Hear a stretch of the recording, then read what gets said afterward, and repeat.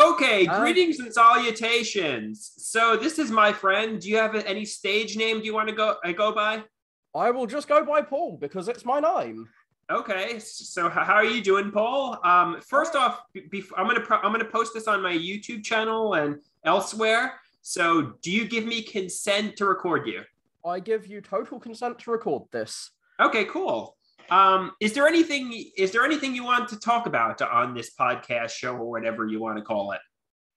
Well, I've thought of a few things to talk about, but I will let you be the host and come up with some ideas because you're more imaginative than me, presumably. You have more experience on camera. Okay. Um, How was your blood draw, by the way? okay, yeah. So I had a blood test this morning. I went there. Um, to be honest with you, I get a little frightened, afterwards because I read that the puncture heals up quickly. But they did stick a needle into my vein, the phlebotomist, obviously, to draw the blood. And, they put like a little cotton and like a piece of tape over it. But I'm like, I wonder how long before I'm able to go to the coffee shop or go to the gym. And then also, then also, I was washing my hands to take off the Band-Aid. So the water mixed with the soap, got I into. think we've all had this experience. Every time I get punctured by one of those phlebotomists, it seems to last forever and give me a massive bruise. I hear from everyone else that it's not usually that bad, but whenever they do it to me, it's usually the worst. From what I've been told, when a doctor does the blood draw, it's usually worse because they have less experience than the phlebotomist. So don't let the doctor do it to you. How often have you had these done, these blood draws? I well, when I get it like every 6 months or so because I'm on a lot of psychiatric medication. I know years ago I was on medication that required lots of tests like lithium and I think another one was Depakote. But lately I'm off the lithium, so the tests don't need to be as frequent. One of the things that Invega does is raise prolactin significantly, so that I got to constantly test prolactin, and these are some of the things I got to test. These are some pretty obscure names, even for me, who studied biology. Have you looked up all of these weird words like prolactin and figured out what they mean? Or like how curious has your condition made you about these things? I think prolactin has to do with pituitary. It affects, a lot of, sexual function issues, which is. From the name, I'm guessing it has something to do with producing milk because it's got like lact in it. Like lactose? I don't know, but all I know is Invega, the antipsychotic I'm on, it causes really elevated prolactin. That's one of the major problems with it. So I would have thought that if you have blood draws every 6 months or so, you would have been used to it by now. But then again, it's always unpleasant. It's been years since the last time I had a blood test. I always put blood tests off. I hope I never get anything serious because, as I said, every time I've had it done, it's been worse than I expected it to be. I always expect that, my last experience was a one-off fluke and I just had a really bad nurse. Next time it'll heal just like that, like everyone else's blood draws apparently do, but no, it doesn't. And I always get paranoid that I'm going to get air bubbles in my blood. I don't want to give you some new fear to have in your head. But I watched this horror movie when I was a kid, which I should not have done, where some people, you know about the bends, when people are in a submarine and or diving and they quickly rise to the surface, it can put like bubbles in your blood. So this happened to someone in a horror movie I watched. And it looks really gross, and I have been just terrified of getting bubbles in my blood ever since. And I know there is like a 0% chance of this happening. Well, it's not quite zero. That's the scary part. It's always hard to tell if you're paranoid or whether you're rightly worried and everyone else is the freak because they're not afraid of this thing that could kill them. Do you get that feeling? Right. I think, to you describe, I mean, obviously my fear is in air bubbles, and hearing you describe it, it sounds very unrealistic. It doesn't sound like, I'm sure there are some really obscure cases, but for all intents and purposes, I don't think there's lots of people that are having that problem. Yeah, and I'm guessing that the things you fear, which are different from air Right. baggage, I feel HIV, like, are yeah. just as rare, but to you, everyone else's fear seems weird, but your own seems really strong, and the same is with me. Right. Like, you know, if you're anything like me, you know in some level in your brain that it's not true, but on another level, that doesn't stop you feeling fear, even if you know it's not a realistic fear. Exactly. I think I have this irrational fear of, HIV and like, getting in like, open cut, and it doesn't make sense, but I think it's like OCD contamination fear, because I'm constantly walking down the block, checking behind myself, for hypodermic needles placed by drug users, and, constantly washing my hands. I realize the absurdity of it. It's almost like a compulsion. Like, I have to just keep doing it. I have like this fear of it. And it's almost like a tick, like, you know what I mean? Where I know it's insane. It's kind of like how people with OCD have to keep washing their hands. They realize. Tested for OCD, because it does sound very much like what I've heard OCD is like. I think when I described this to my doctors, it does sound like it's OCD. I'm not on any medication for OCD, but it's definitely interfering with my functioning at the moment. Well, as problematic as it is, I wouldn't want you to be on any more medication than you're already on, which is a shame. I used to get lots of contamination fears. Like, I used to be a real clean freak. Like, no one was allowed into my bedroom with their shoes on because, that would contaminate my room. But I was really dirty in other ways. Like, I'm messy. Like, I didn't clean my room or anything. Like, do you get these contradictory behaviors like this, where you're really compulsive about one thing, but something very similar you just don't care about, even if you should care about it? Oh yeah, maybe I'm concerned about I can't think of an example off the top of my head, but I guess walking through the apartment with shoes on is an example where it's like I walk through, but yeah, I mean there are ways I neglect my health, but in other ways I'm like so health like focused. So I can't think of any examples off the top of my head, which is probably bad for the podcast. But I'm sure if I thought about it a little more, I could probably come up with something. I'm sure this is true of everyone, but I am so much more scared of acute danger, like being run over by a car or having a heart attack, something that can kill me right then and there, than things that are much more likely to kill you, like cancer or heart disease or things like that, that kill you in like 10 years or 20 years. Like, is much more scary if it could happen right now. Even if it's much rarer. Right, because I mean, we're expecting to live, for many years to come. And imagine just, life can end in an instant. I mean, we're all mortal, and like right now, we could hypothetically speaking have a heart attack, and life could come to an end. I mean, most likely it's not going to happen, but it's a possibility. And that is our mortality. And unfortunately, most likely it's not going to happen, but it could. I really wish we had a health bar like in a video game, so we knew how healthy we are, because we could all have like serious health problems right now, and we just don't know it. There's some fish that have transparent bodies. You can see inside them, and you can see if they've got a problem inside them. But unfortunately with us, we've got all this opaque skin. We can't look inside and see if there's a problem, even if it's a really obvious. It would be a really obvious problem if our skin was as transparent as glass, but it is not, unfortunately. It sounds like you have hypochondria too, where you constantly think, you're sick. You constantly think you're dying, whether it's, like brain cancer, an aneurysm, a heart attack, HIV, whatever. But everything indicates skin cancer. Everything indicates you're healthy. But to you, you feel like, you feel like there's something wrong, even though all evidence is nothing is wrong, Yeah.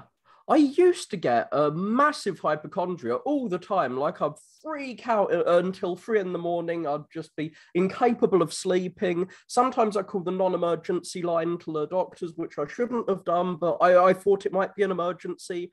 It turns out that I had a migraine problem, and I now take painkillers for that, but it's hard to tell if something is serious or not. And it took them a while to convince me that it was just headaches and it's not my brain about to explode in some unrealistic way.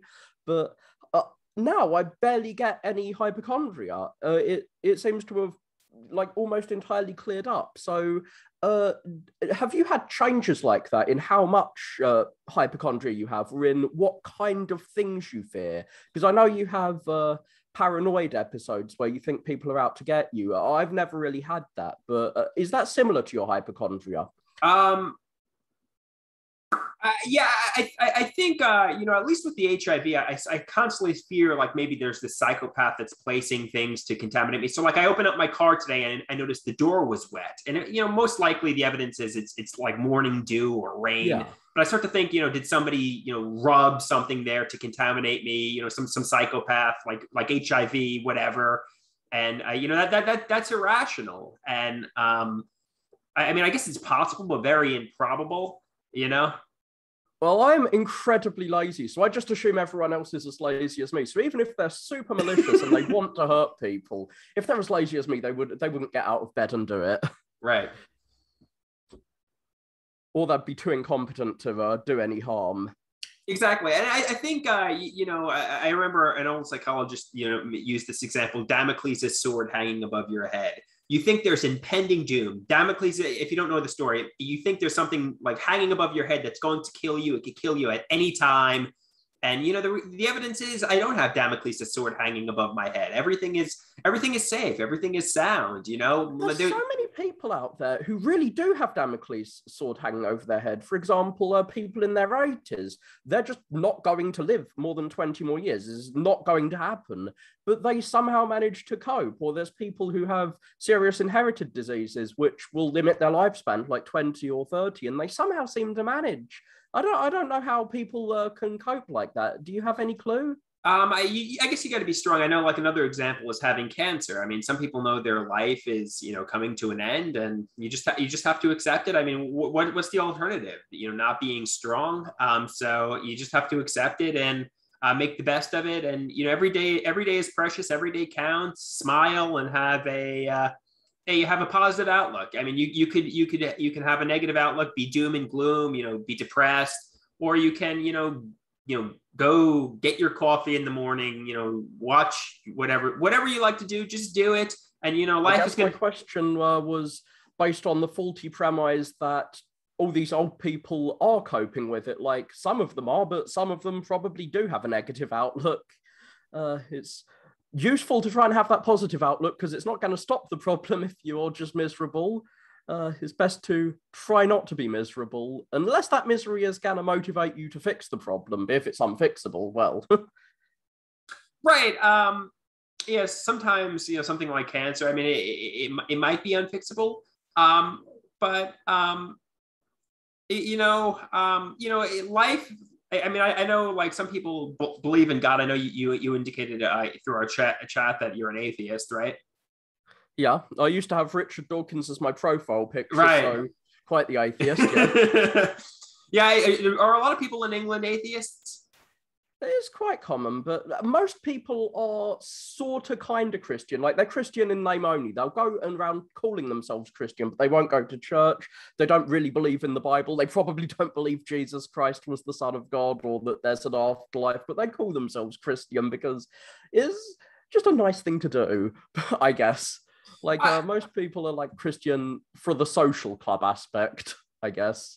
I think it would be nice. I mean, because there are some really good, wholesome, kind of people in the world, and and there are some really bad people, and I'd like to think, really good people, like nice people you've interacted with throughout your life.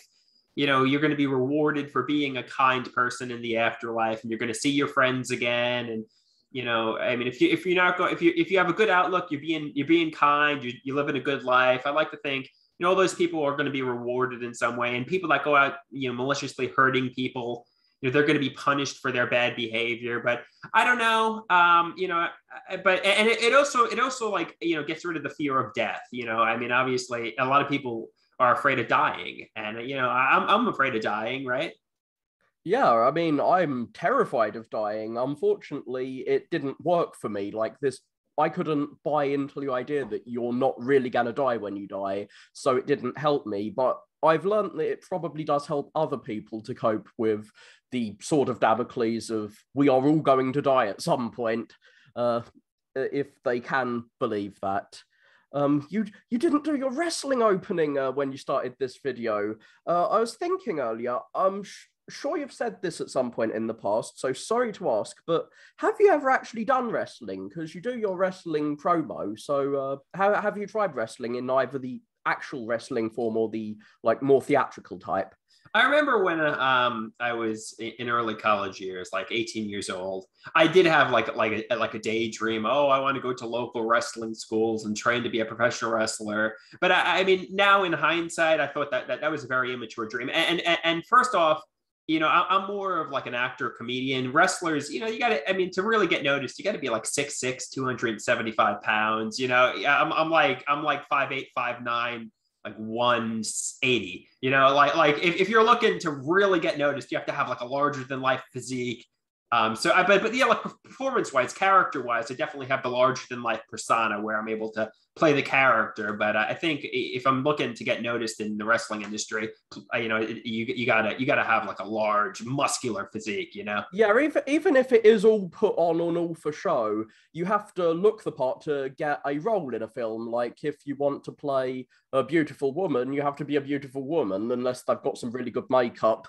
Or if you want to be an old person, you've got to be an old person. And if you want to be a wrestler, you've got to be like 6 foot tall, unless they have some really good camera angles to make you look bigger than you are. Right, you gotta look the part, and even in a scripted entertainment like wrestling, you know, look is very important. Athleticism is very important. You know, they're not going to take somebody who's 5'6", 300 pounds, and you know, put them in like the main event slot against some guy who's a giant, like who looks like he could beat you up, because unfortunately it's theatrical. You want to see the monstrous Goliath.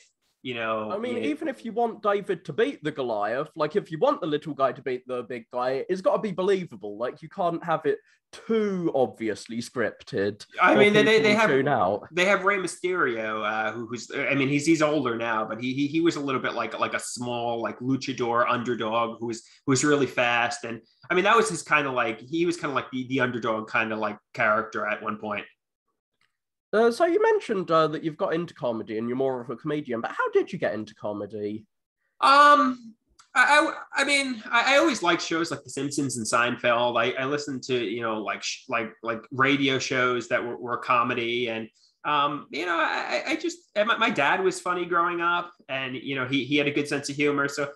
You know, I think I've just always liked the genre of comedy, and I was even like in elementary school and middle school, like I was making the other kids laugh, and you know, I always had a good sense of humor, and I always had a comedic personality. And it's still there today.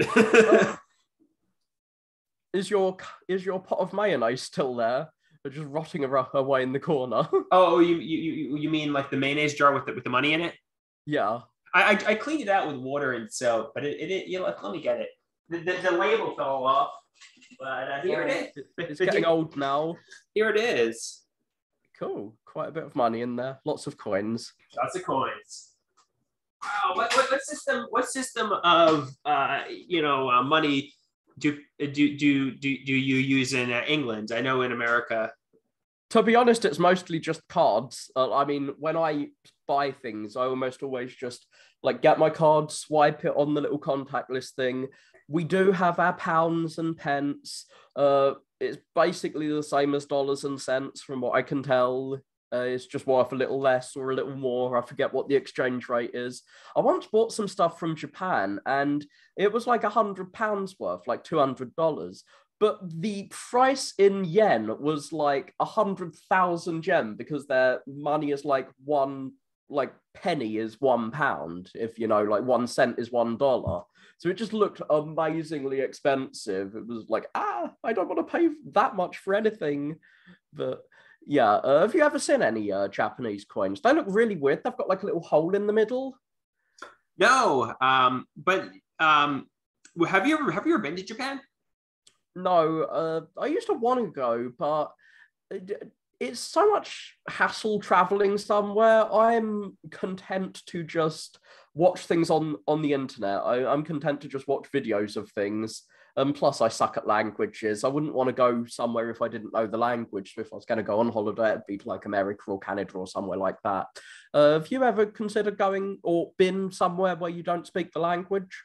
I was interested in maybe going to South Korea, Japan, even England, Germany. I've been to Canada, but and also like you said, I'm also kind of content just staying at home in New York and just not going anywhere. So there's kind of like packing the luggage, staying on the plane for hours. It's kind of like and plus I don't really have much money to spend at the moment either. But being on a plane.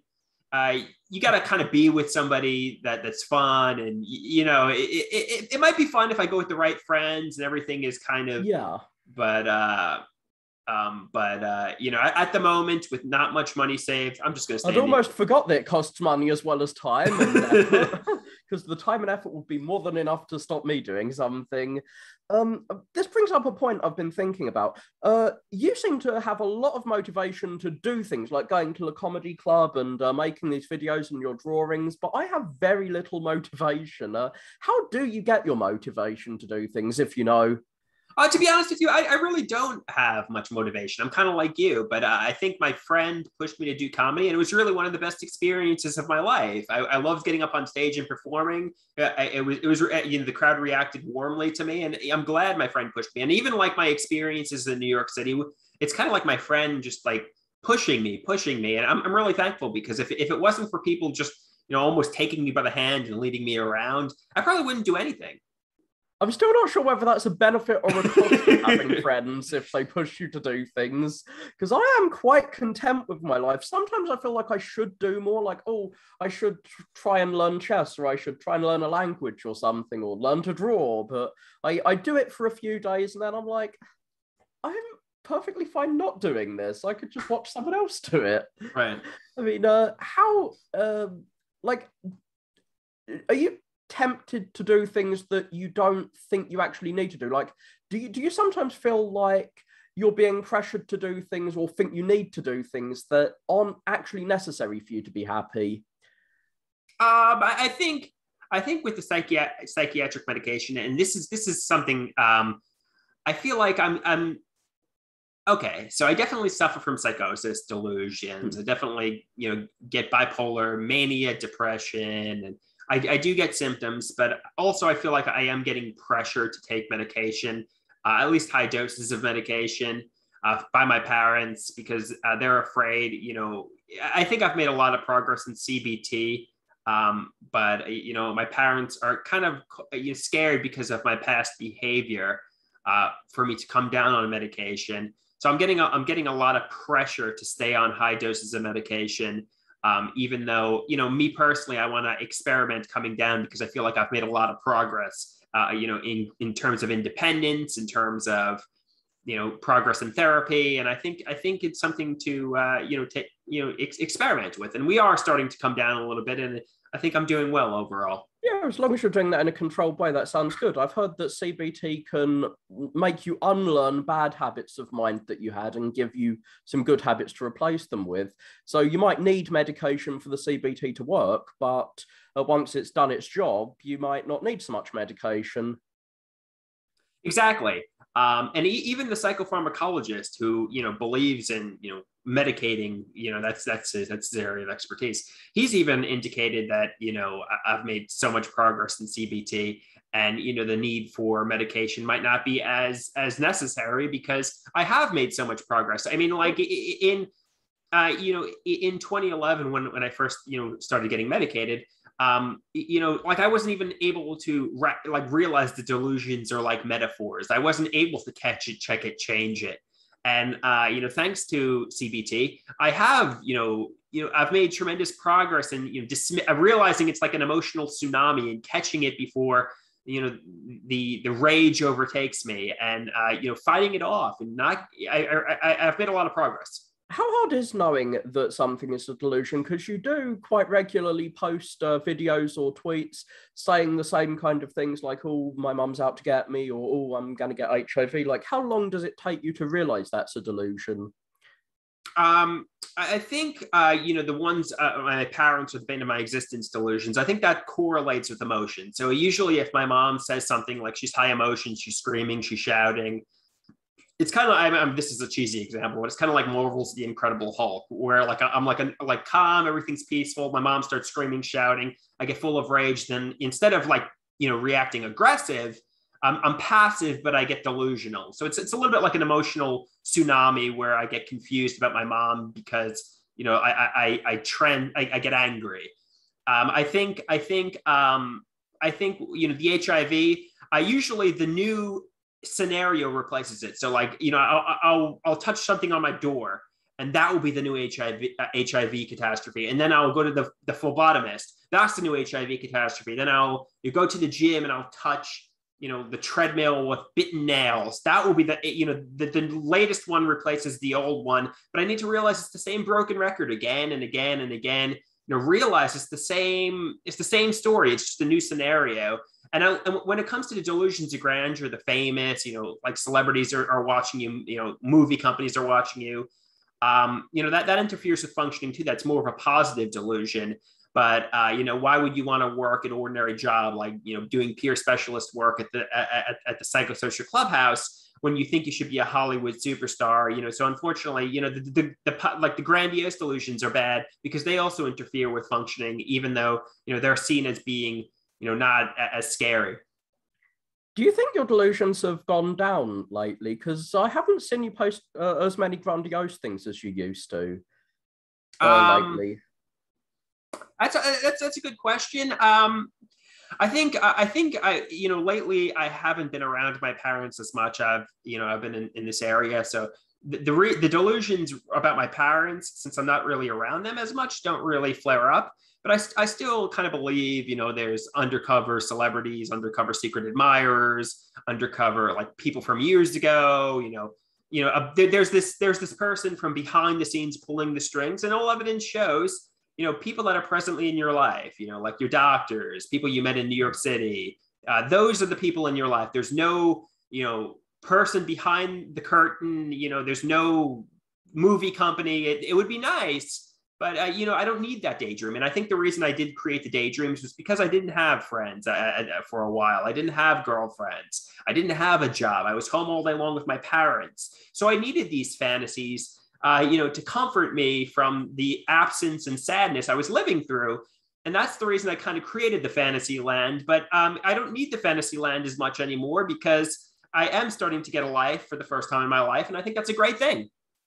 You mentioned that when your mum gets you all emotional, instead of getting aggressive, you get delusional. Do you think it's better to be delusional than aggressive? Because when I was living at home, and my delusions have got a lot worse. Well, I didn't get delusions. I got aggressive, unfortunately. I never hurt anyone, but I did hurt the drywall as the stereotypical person who punches holes in the walls.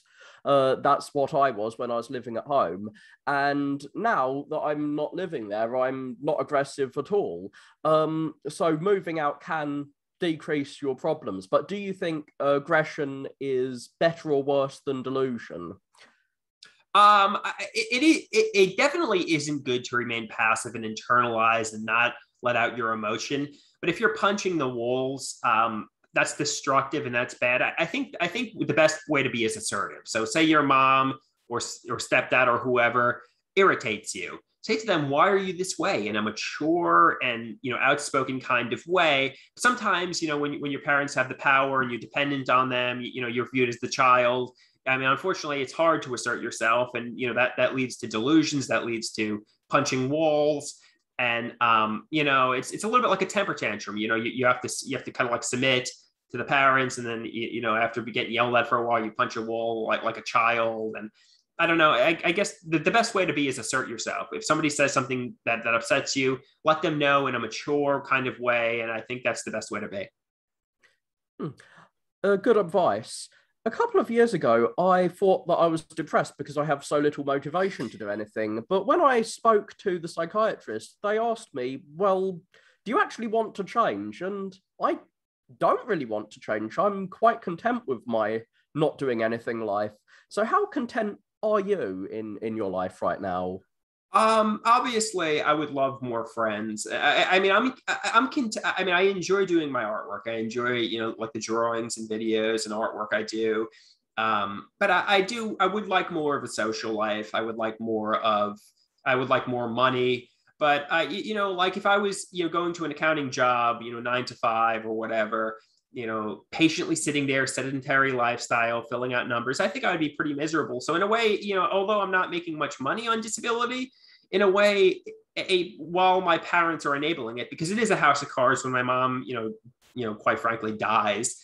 I'm gonna be up shit's creek without a paddle. But in a way, there's a comfortability here because it's okay. I would love more money. I would love more friends. I would love the ability to travel. But it's also, I don't have to go to my 9 to 5 job that I'm miserable going to. So there is kind of like a comfortability there too.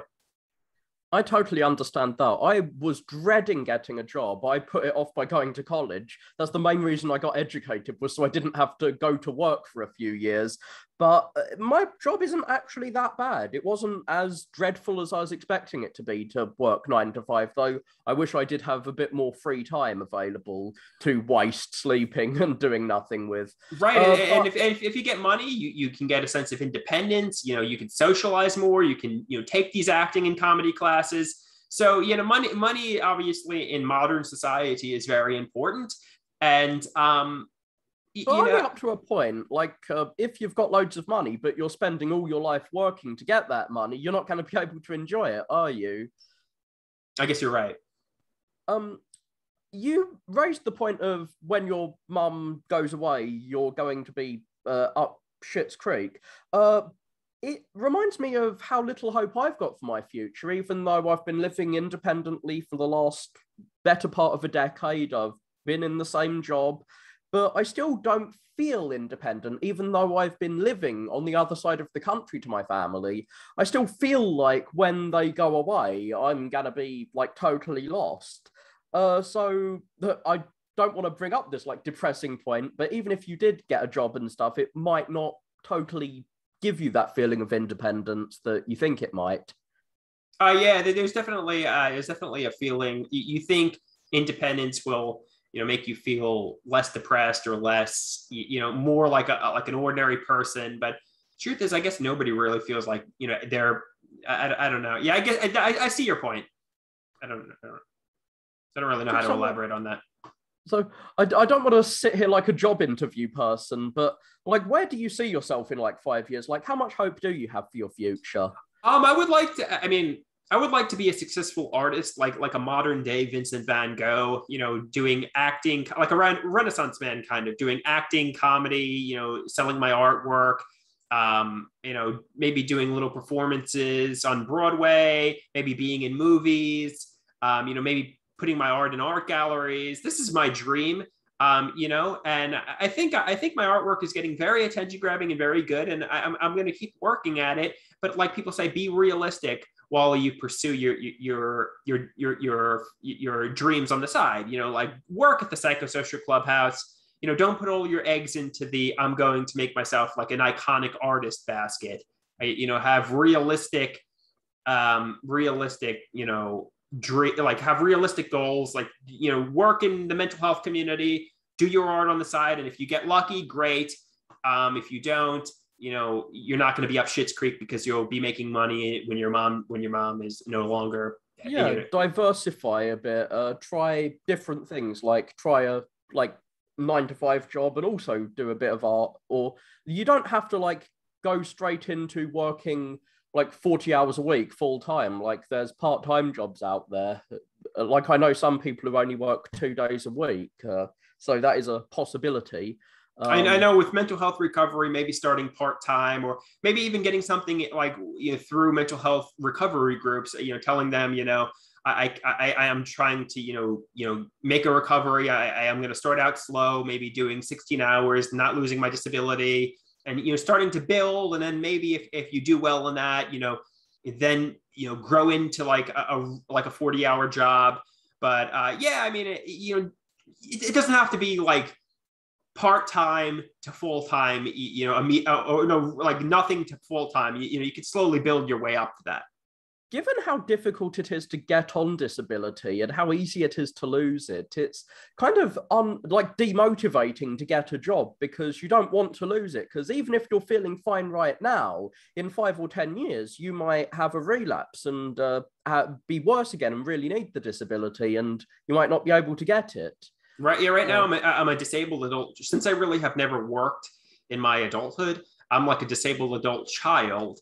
And, you know, when my mom, you know, passes away, I'm going to get her disability because, I'm going to be making a great deal of money. And if I work for more than 12 months, I lose the adult child status. So in a way, I'm almost given the incentive to never work and just collect disability my whole life. Obviously, I don't want to do that. I want to create a life for myself. I want to be a successful, you know, artist, a movie star, or whatever. But I kind of regret getting a job because I used to get like £450 a month in disability benefits. And now I get nothing because I got a job. And like I earn about £1,000 a month, but that's only like twice what I was earning for not doing anything. Right. Yeah. So I mean, yeah. Unfortunately, the system we live in it gives a lot of people incentive to not work, and yeah. I don't know, but I think ultimately, not working limits your ability to live an ordinary life. Yeah, and it limits who you can socialize with. Like, work is a way to meet people, I guess. I heard people say that, but it hasn't really been that way for me. One guy I watch who also has mental problems, he recorded his job interviews and he got a job really quickly. I was shocked about this because he tried to get some low-level jobs. He just applied for a security guard job. It seems really scary and stressful to be a security guard, but you seem to just be able to get that kind of job for like 2 days a week, just like that. It seems very easy to get certain jobs. So would you consider getting like an easy job like that, an easy to get one, like a barista at a coffee shop, stock at a supermarket, cashier, or a restaurant waiter? I think working in the mental health community, maybe taking online classes and getting something that at least satisfies, like at least I could feel like I'm helping people who are struggling with mental health conditions. You know, working in like as a barista, I'm 34 years old. You know what I mean? I kind of feel like, they're mostly college kids, and I mean, even if I'm making minimum wage, if I'm doing it in the mental health community, I think at least that would, at least make me feel like I'm doing something that's mature. You kind of look like a college kid still, so you fit in there. You do look quite young. You're keeping yourself fit. Yeah.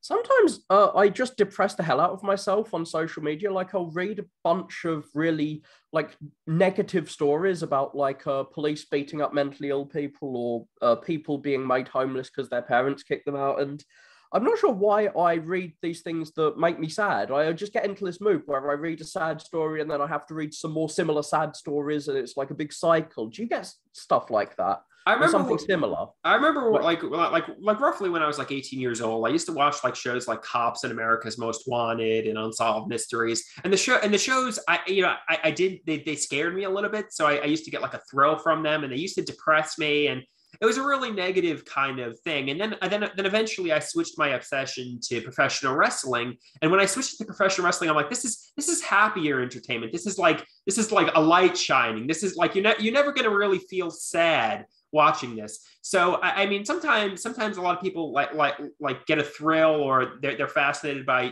dark topics. But then then when you discover something that's like lighthearted, fun, that makes you smile. Sometimes you just gotta like not really obsess about the negative stuff, and just focus on something that's a little bit. Not to obsess about things in general, right? Sometimes I think looking at dark stuff could help prepare me in case I get some bad luck and some dark stuff happens to me. It could help prepare me for that situation, but there's not really much you can do about these problems. So there's only so much you can prepare for such things. So I think you got to be realistic too. You can't live it like deluding yourself to the fact that bad things don't happen, because bad things definitely do happen. But you don't want to be doom and gloom either, like Mr. Everything is negative, because It's like with the blood draw, like bad things could happen from that, but it's best not to overstate that and obsess over it. exactly. Luck seems to be super important in life. I keep meeting people similarly to the depressing stories. I keep meeting people who have had much less lucky lives than me. And it's difficult to deal with that because I don't feel like I'm that lucky myself. But if I see someone who's far less fortunate than myself, it just makes me feel pretty guilty for like moaning about my own problems when these people have had far worse problems. Do you have similar feelings? I think so. Yeah, I definitely, view people who, don't have the opportunities I have, because even though I do have it kind of rough right now, I'm on disability, I still have a place to live. There are people in my situation who have it far worse. And sometimes I'm very intelligent, and high functioning compared to a lot of people who have it worse than me. And, I guess I do feel guilty that, I am, so talented when it comes to certain things. And, people who, struggle just as much as me, if not more, don't have the talent and intelligence that I have. And, I kind of feel guilty because I kind of wish they did. I wish everybody could kind of, you know, um, accomplish their dreams. But I mean, unfortunately, some people, don't have creativity. Some people don't have as much intelligence. And yeah, I kind of feel guilty about it, but I mean, it's just, unfortunately, right? Yeah, I mean, that's a good perspective. I mean, there's nothing you can do about it. So you didn't choose to be luckier than them or them to be less lucky. Oh, and I'm not saying I'm lucky, but yeah, some people, and not everybody's the same. I mean, like Michael Phelps, the swimmer. I mean, yeah, unfortunately, I mean, I don't, no, neither one of us will ever be able to swim anywhere close to his talent because he's genetically gifted, and it's just a reality. And he's like one of the most decorated Olympians of all time. I mean, but you could go into the pool and enjoy swimming, but you probably, and maybe Michael Phelps feels guilty that he is the most talented swimmer to ever exist, or maybe he just doesn't feel guilty. Who knows? I'm sure he works hard to get to be the best, but Oh you yeah. also need the genetic. It's like a lot of things. You need genes and also like practice. You Oh need a yeah. bit of both. If Michael Phelps never practiced and never worked really hard, he could be genetically inclined to do it, but he would never be. You have to be a hard worker who's driven and ferocious to be an Olympic gold medalist. You have to be just really driven. Totally, totally.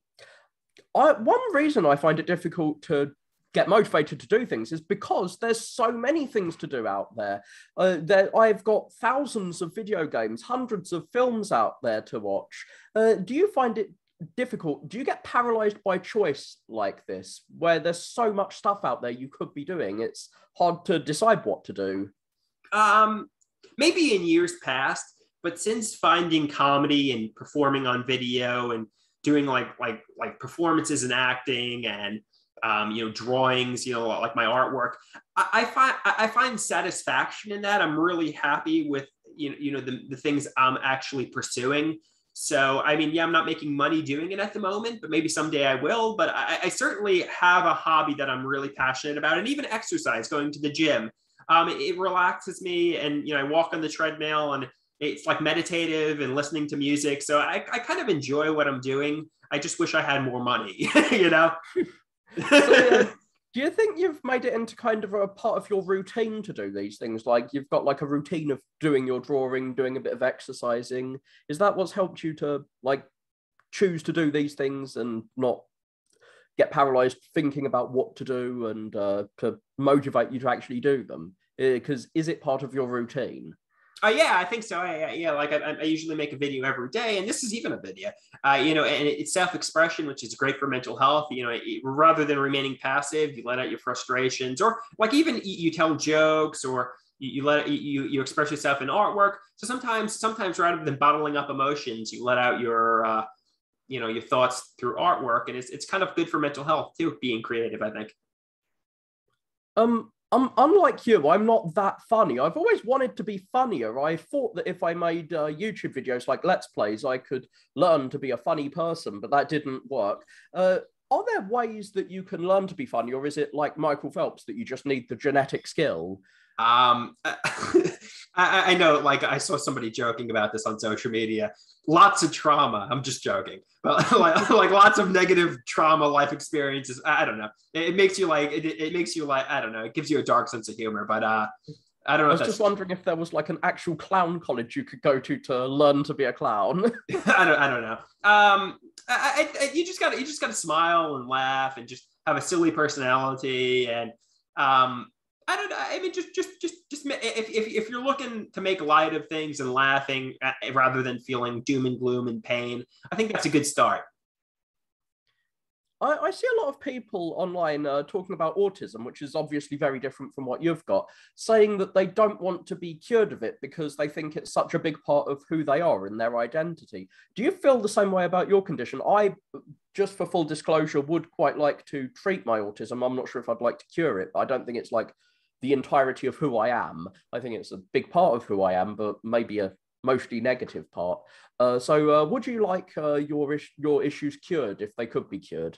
I don't want my personality to change, but I don't want to be on medication, and I would love to get rid of like delusions and psychosis and certain things. I mean, I do like mania to an extent where it's like I'm able to exercise, I'm able to perform, but even that I want to be quelled a little bit. So I think if I could cure this sort of without medication in a natural kind of way, I think I would like that. Yeah. Everyone differs quite a bit from one another. Do you sometimes wonder whether your differences are due to your mental issues or are just due to just the natural way people differ from each other? Can it be hard to tell if some unusual behavior you've got is just because people are different from each other or because it's a mental issue? I think a lot of people. I mean, a lot of people like stigmatize people who have schizophrenia or schizoaffective disorder, bipolar, and assume like everybody with schizophrenia is exactly the same.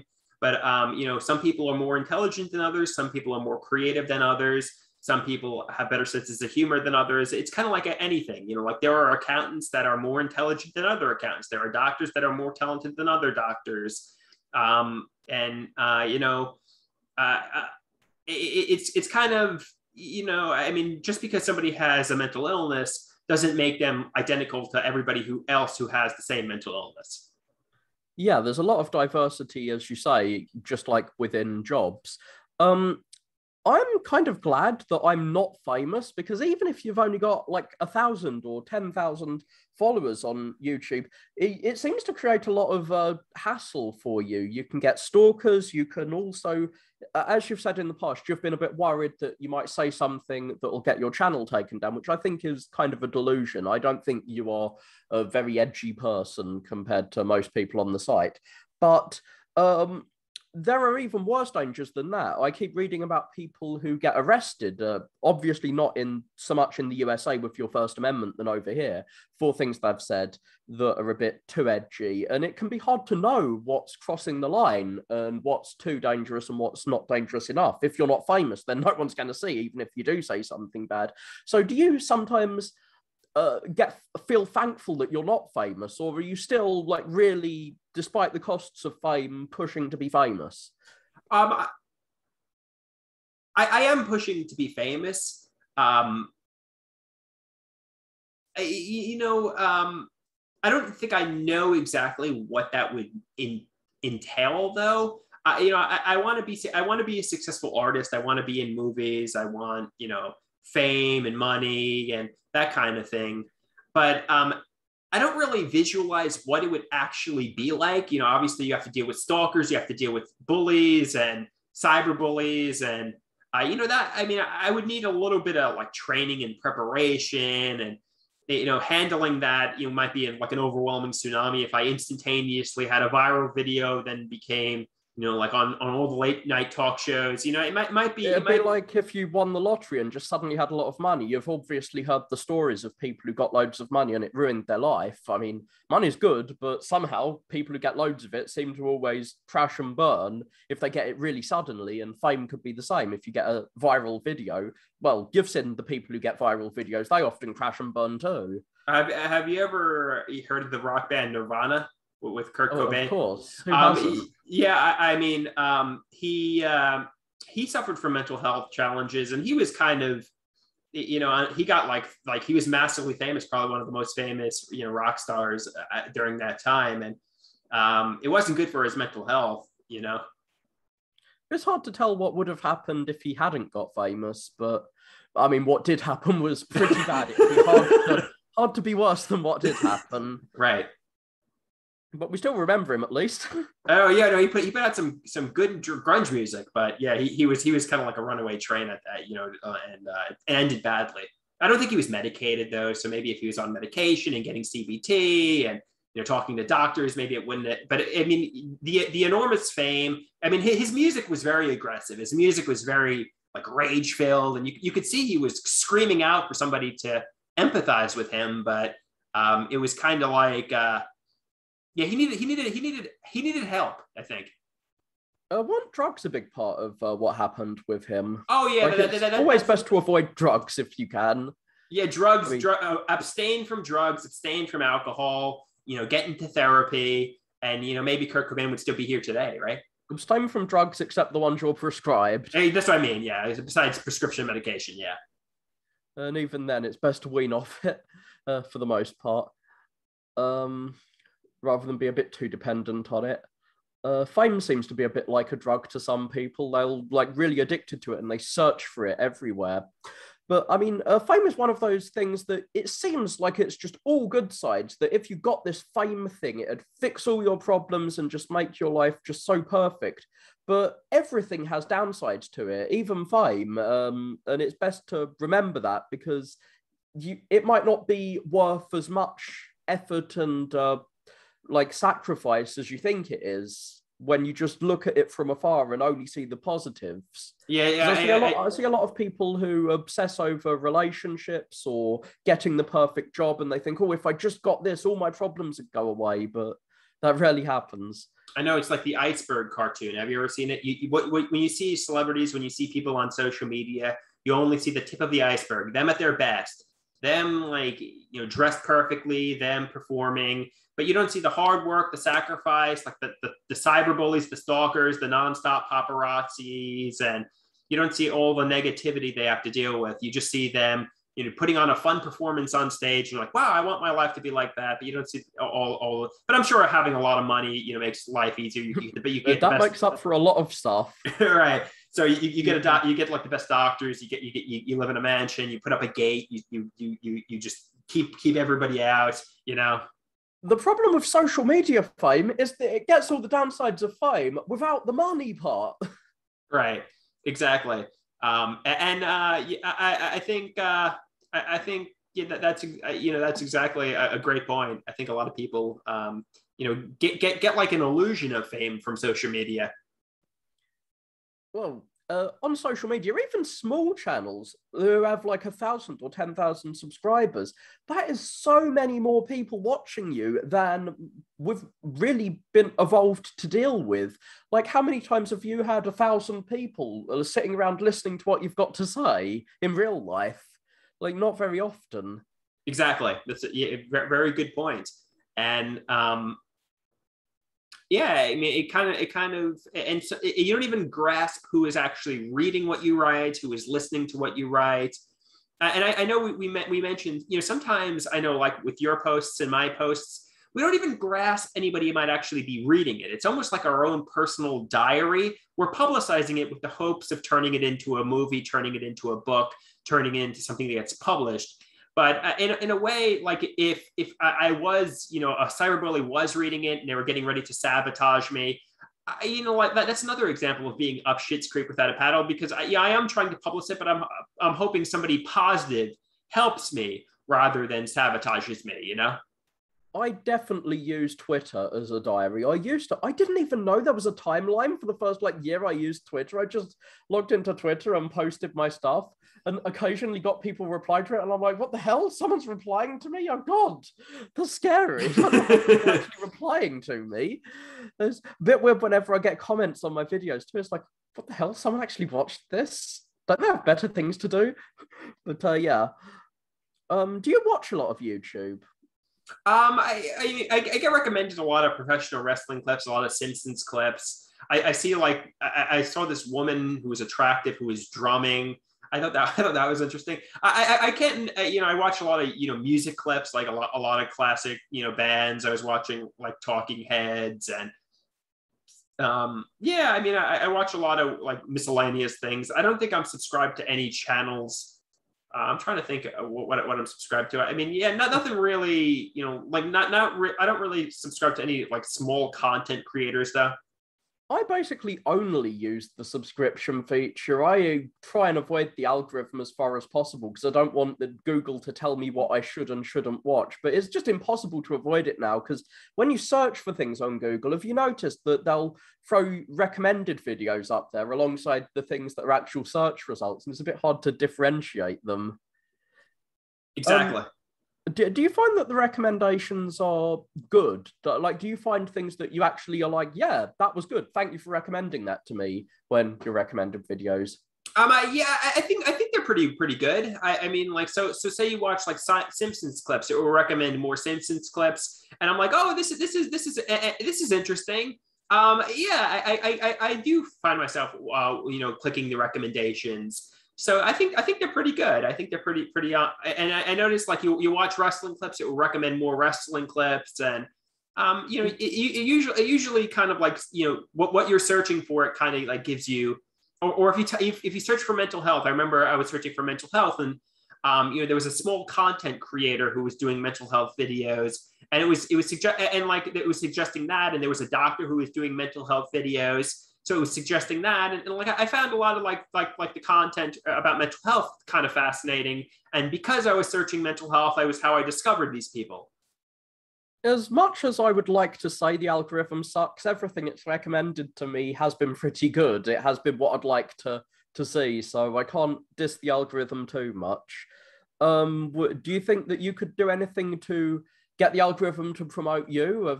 Like, I see a lot of YouTubers talk about all the things they do to try and get picked up by the algorithm and recommended to people. Do you think you could get recommended?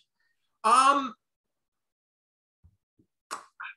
think I don't know how I would go about getting myself recommended more. Maybe not age restricting videos. I've stopped doing that. Like there was a time I was age restricting every video because, like you said, I'm not that controversial. But I was kind of afraid. I kind of wanted to just do like everybody who views my content, 18 and older. You like, it's kind of like this is like a rated R channel. I did the same thing. I mean, I understand getting paranoid when YouTube was like, oh, we're gonna alert you to the police if your video says it's like aimed for children, but it's actually aimed at 18-year-olds. Like that was a bit of a scary situation for everyone, but nothing came of it. I mean, a lot of stories are like that. They seem really scary at the time, but then a year later, it's just blown over and it didn't actually turn into anything. And I think longer videos are another way. I think the YouTube algorithm likes content that go about 10 minutes. So I think that's another way of getting your videos promoted. Although they have a new content with shorter videos, like 30-second to like a minute videos. And I noticed, I had a cheese fondue thing in New York City, and it was considered like a shorter video, and that got a lot of views. So maybe it's not always long content. Maybe it is sometimes shorter content. They're constantly changing that algorithm. I always hear YouTubers bitching about it. But a lot of these big channels, they seem to do a lot of work trying to get recommended to people. Have you looked into you want to be famous, but have you looked into how you can get famous on YouTube and how you can get or do you want to get famous in another venue and not on YouTube? I mean, like the artwork. I would love to present that at an art gallery. It would be cool to do videos and because obviously I've been doing videos for years, and I would love to develop like some sort of documentary or like performance or like comedy performance or something to that effect. But also, yeah, I guess YouTube YouTube would be a great place to present my artwork, right? If you could choose one thing to be famous for, what would you want to be famous for? Like your art or YouTube or your comedy? I guess YouTube, acting, comedy. Yeah, I guess my videos I think are my strength. That is kind of what I'm best at. Wouldn't you say? Your art, if you could be famous for just one of these things, which would it be? Probably the videos, because I've been doing the performances right from the very beginning. So I've noticed your mum is good at art. Did she teach you to draw, or did you learn by yourself? We do artwork together out back usually, but she hasn't really taught me. We just kind of do it. I do my own thing. She does her own thing. You kind of passively learn by seeing what she does, I guess. We give each other ideas. I'm like, all right, Mom, draw this, and she'll draw it or whatever. Sometimes I give her ideas. Sometimes, but yeah. You ever tried doing music?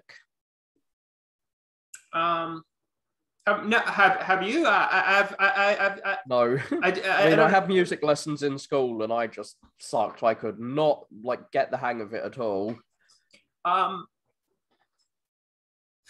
mean, sometimes I do like little nerd rap on YouTube. I don't know if you've ever heard that. Like little, it's like just little. I guess I'll search for it later. Little songs, but I mean, obviously, I don't know how to play the guitar. I don't know how to sing. I just kind of do whatever. Is there any skill that you really want to learn, like playing the guitar or learning a language or what have you?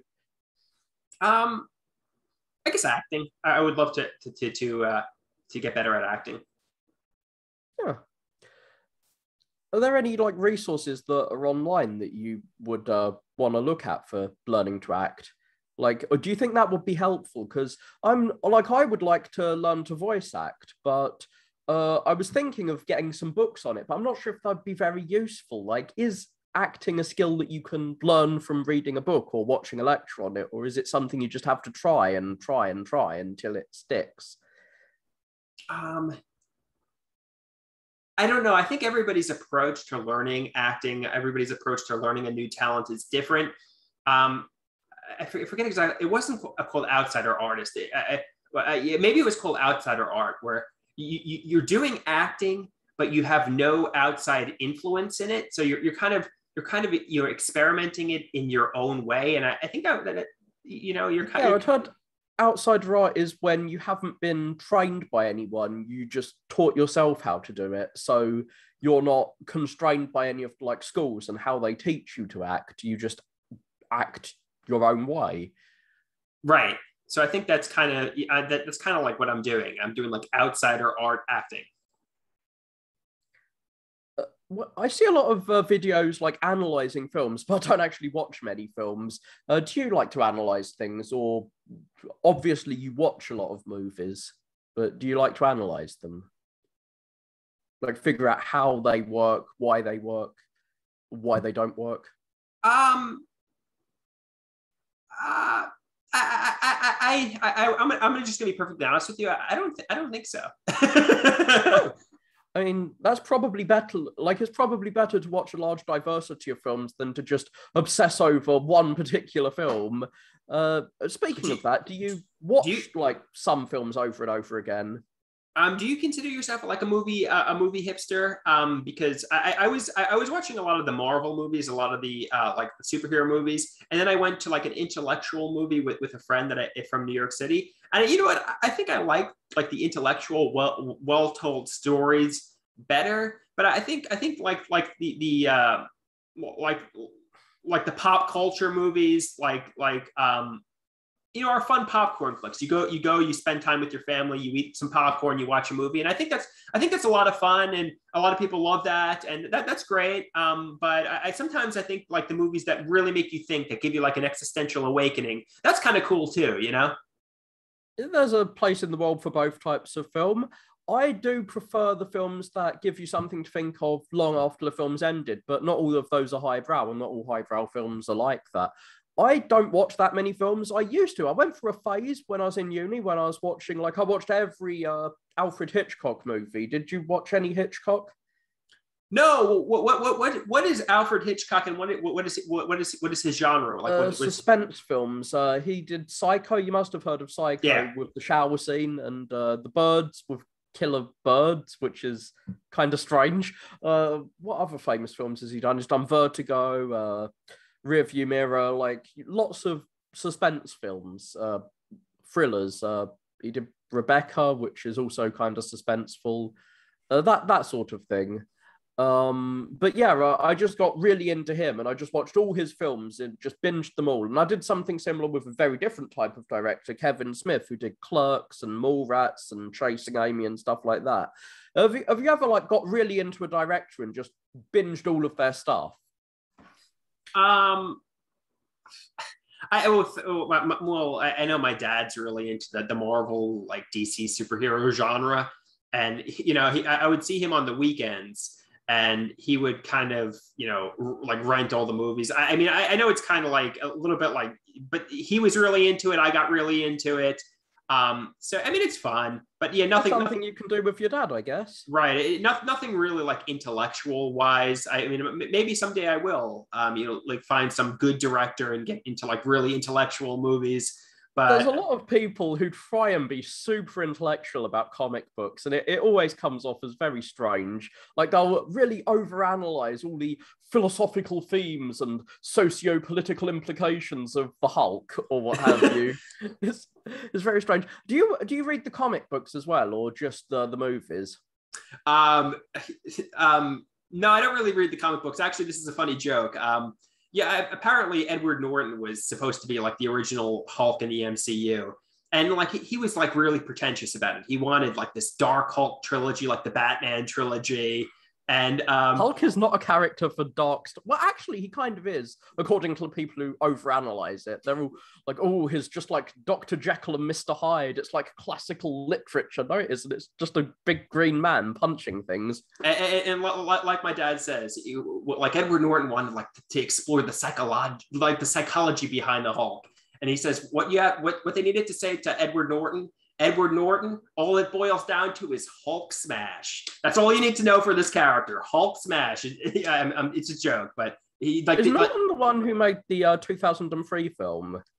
No, I think that was something Ang Lee. Ang Lee, yeah, that was it. He was. Edward Norton was in Fight Club, which was another interesting movie. Did you ever see that? Yeah, of course I've seen Fight Club with Meatloaf in it, the musician Meatloaf. Right.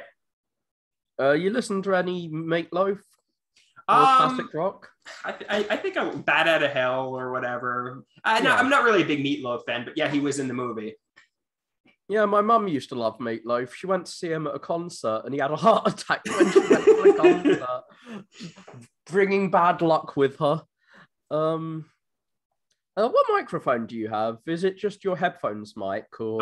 Snowball Ice. Ah, I also have a Snowball. Which one do you use? I use the blue Snowball, just the circle. I got a Blue Yeti, but it's just too sensitive. It's too good for me. I can't figure out how to get it to not pick up every little sound in the room. Right. So I use the Snowball instead. Okay, what time is it over in England right now? It is 7:30. It's about 7? 7:30. 7:30, so 7:30. Yeah, it's 2:30 here. All right. Do you want to wrap? Do you have any more questions, or do you have anything else you'd like to talk about, or do you want to wrap up? No, I'm perfectly fine. It's been a nice conversation. Yeah, it's been a nice conversation, Paul. I know you've been commenting on my channel for some time, and thank you for doing that. It's great to finally get to see your face, and I love your posts. I'm gonna turn off recording in a second. I'll turn off recording now. And we'll wrap up. But you don't mind if I post this on YouTube, right? See ya. No, I do not mind at all. Okay, I'm gonna post this, and I'm gonna stop.